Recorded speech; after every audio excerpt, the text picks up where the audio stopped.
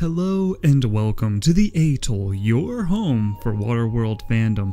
On today's video, we'll be looking at everything we know about the Smoker's Hellfire Gunboat, the crown jewel in the Deacon's battle armada. So let's begin by breaking down the Hellfire's actual appearance within the film. We are first introduced to the Hellfire as the Smoker Armada is moving into battle position around the Atoll after the infantry jet skis and power ski units have made their initial attacks upon the unexpecting Atollers. Let's now turn to the novelization of Waterworld for a description of the Hellfire. The Hellfire Gunboat was a barge onto which the Deacon had bolted the remains of an ancient vehicle called a truck, with the word Mac on its prow, and on the truck's flatbed, manned by the Deacon's best gunner, was a wonderful weapon. The death-spitting mechanical demon gave the Hellfire Gunboat its name. The Elephantine machine gun had a cluster of rotating barrels that discharged 20mm rounds successively as it rotated around an axis. The result was simple: Hellfire. The Deacon tells his flag boys to signal the Hellfire to, quote, give them the keys to the city. At this visual signal, the Hellfire unleashes its horrible wrath upon the walls of the Atoll. The quad-mounted machine guns rip through the barrier like tissue paper, laying waste anything or anyone that happens to enter its path. However, the trigger-happy Hellfire gunner soon runs into trouble as his guns jam up. He demands that the deckhands swab the muzzles to get the war machine firing again. Later on in the battle, the Deacon spots Gregor escaping in his chair balloon. He has his flag boys signal to the Hellfire to shoot him out of the sky. The Hellfire gunner raises the barrels of his mighty military machine to the ascending flying vehicle, but as he pulls the trigger, a Smoker Berserker on a jet ski flies into the line of destruction. The jet ski explodes as it gets caught in the crossfire, but allows for Gregor to make a narrow escape from the wrath of the Hellfire. At the end of the battle, as the Mariner is escaping on his trimaran, the Hellfire continues to mindlessly pummel the side of the Atoll with its horrible strength. This gives the Mariner an idea. Moving to the bow of his trimaran, the Mariner takes aim at the hull of the Hellfire with his harpoon gun. He fires and snags the unexpected warship. The Hellfire gunner, blinded by the soot of diesel fuel and machine gun fire, continues to shoot madly as he and the Hellfire are pulled away from the Atoll and into the path of the refueler barge. Seeing the impending destruction, his smoker cousins yell at him to stop firing, but to no avail.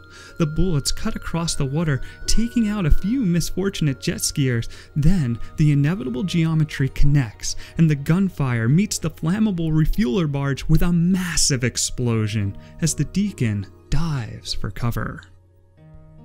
Alright, now that we have an overview of the Hellfire's appearance in the film, let's go back and take a look at the specifics of this maniacal movie vehicle. In the making of Waterworld book, prop master Michael Milgram says the Hellfire wasn't really a boat, but rather a barge that measured about 80 feet in length.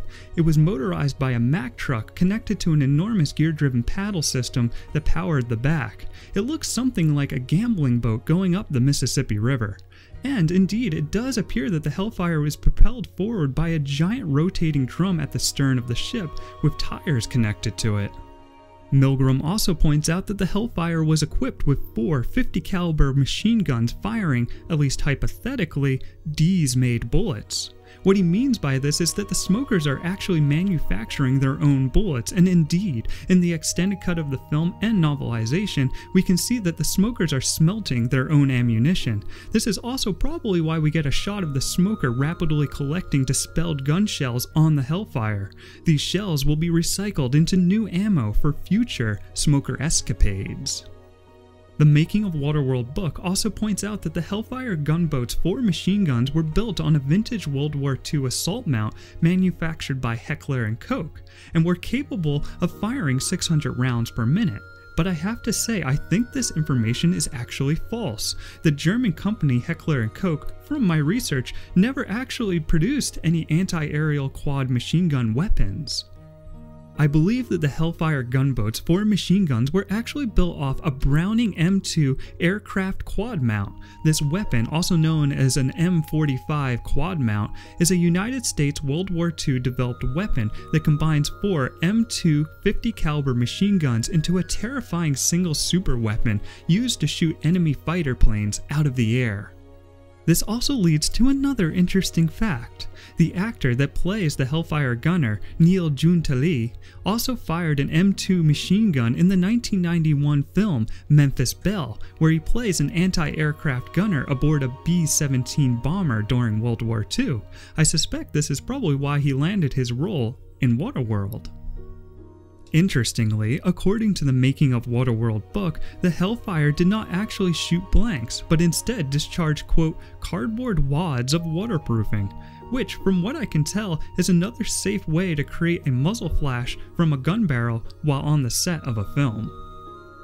As for the bullet hit effects on the water in the Atoll walls, this involved incredible amount of work from Marty Breeson and his special effects team.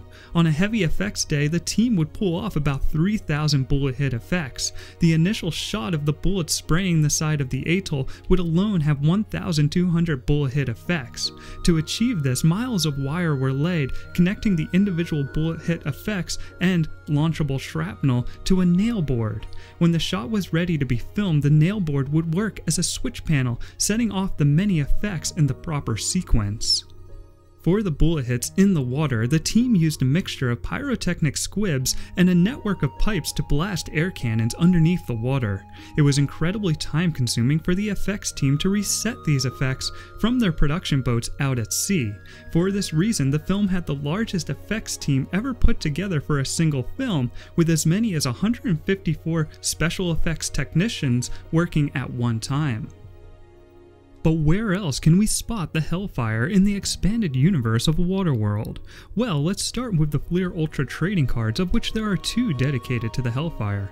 Number 40 Hellfire gives us a very nice photograph of the back paddle wheel of the vessel, and there's also number 143 Hellfire Gunboat, which gives us a front view of the war machine. The Hellfire also makes an appearance on the back glass of the pinball machine, as well as several promotional materials and posters, like my large canvas banner I have from my VHS promo collection. If you'd like to see that whole collection, check out my video on the Waterworld Video Store promo collection. The Hellfire also makes several appearances in the video games as well. In the Super NES version of Waterworld, we can see the Hellfire in the trimaran sailing sections of the game, though it's lacking the giant tire paddle in the barge's stern. The Sega Genesis version of Waterworld alludes to the Hellfire in the score calculating screens after the trimaran sections, but it's sadly not in the actual levels. This is probably due to the fact that the Genesis version of the game was never actually released, and the Hellfire enemy sprite was probably never added to the game. As for the Virtual Boy version of Waterworld, the Hellfire can be clearly seen on this promotional poster given away in Nintendo Power magazine, but the Hellfire is nowhere to be found in the actual game. And finally, the Hellfire can be spotted in the cancelled on-rail shooter game that was to be released for the 3DO Interactive Multiplayer and the Atari Jaguar. This footage came from a demo disc that was published before the game's cancellation. If you'd like to learn more about the released and unreleased video games of Waterworld, be sure to check out my video on that entire history. And believe it or not, the Hellfire actually makes its way into the pages of Waterworld Children of Leviathan comic book. If you look closely at the underwater scene in issue 1, you can spot the 4 barrels of the machine gun sticking up from the sea floor. But before I close out this video, I would just like to ask, because it's always stood out to me, does it seem like a pig's scream was added to this clip to heighten the Hellfire gunner's insanity? Maybe he doesn't answer to Chuck, call him Charles!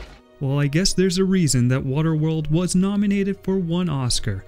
Best Sound Mixing. Well, there you have it. That's everything we know about the Hellfire Gunboat. If you enjoyed this video, please consider subscribing to the channel. It's a great way to let me know that there's other Waterworld fans out there. And thanks, as always, for joining me at the Atoll.